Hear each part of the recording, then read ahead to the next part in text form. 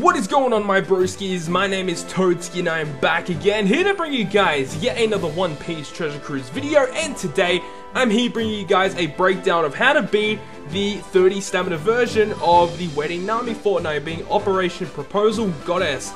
And yeah, this fortnight's pretty interesting. There are lots of really cool skill books like Anti-Vankov, which is awesome. You know, Anti-Vankov being such an amazing special that allows you to, you know, remove poison, like damage reduction or something like that. And it also heals every 2 turns, or like for 2 turns you get a little bit of health back.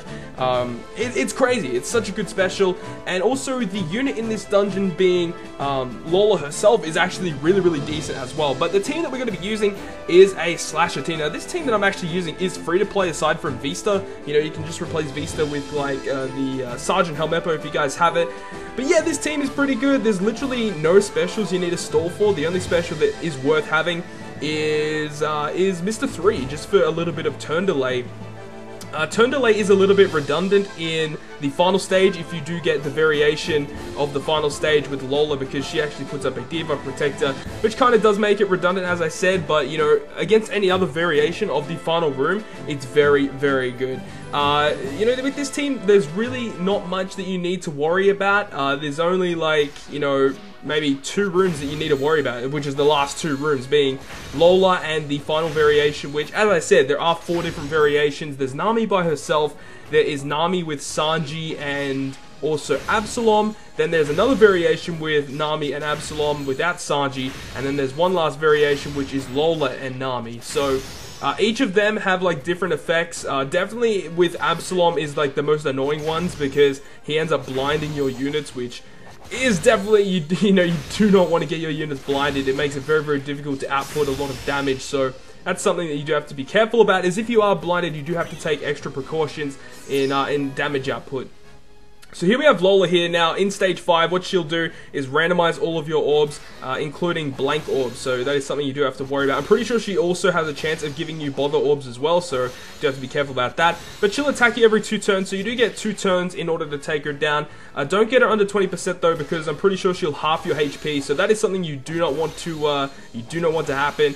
Also, I'm bringing the Coffin Boat ship. If you guys don't have the Coffin Boat ship, I highly recommend to try out the Mihawk Forest and try and get it, because it's just amazing. It's like 1.5 times attack and HP to your slashes. Very good. So in this variation here, we have had Nami by herself, and she's going to seal our special for our captain for 5 turns. Now in the guide video, which will be linked down below, I did state that she'll bind strength, dex, and quick units for 5 turns. But it turns out the translation was a little off, and it does say bind specials for 5 turns, okay? So all we want to do is just go ahead and attack. Now, the lower HP that Nami has, the more damage output she'll do to you. And I'm pretty sure if she falls under 30% health, she'll deal like 8,000 damage to you, or something like that. And like, just the higher her health, the less damage she'll do. So you do have to be careful about that. I just recommend just attacking the first turn, get her under 50% health, and then when you know you can take her down, just go ahead and delay her, just in case if you do not end up beating her,